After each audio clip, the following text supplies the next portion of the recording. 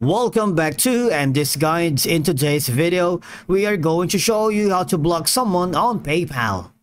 Let's begin.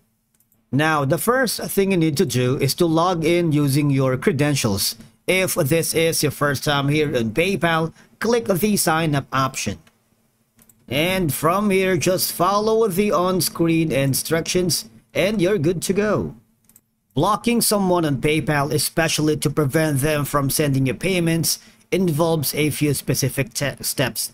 But again, while PayPal doesn't have a direct block user feature like, some social media platforms, you can take actions to stop unwanted transactions and communications. Alright, now once you are here on your PayPal dashboard, I need you to click on the send and request option. You can also do this method when you're using your PayPal app on your mobile device, but I'm just comfortable using on the web.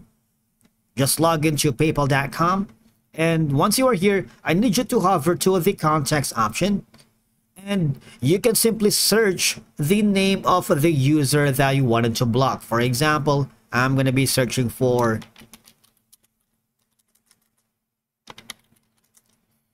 and if the person appears here, all I have to do is click on block and you would be able to see that person on the blocked contacts. All right, but again, I don't have that option right now, so basically the list of the blocked contacts is empty.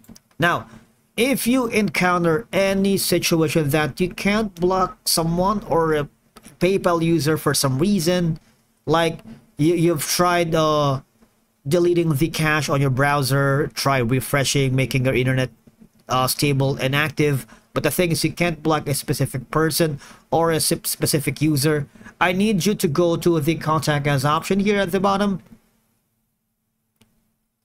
and from here click on the message us option. You can chat with the PayPal assistant immediately or leave a message for an agent. Click on the chat button here to see if we can get an answer.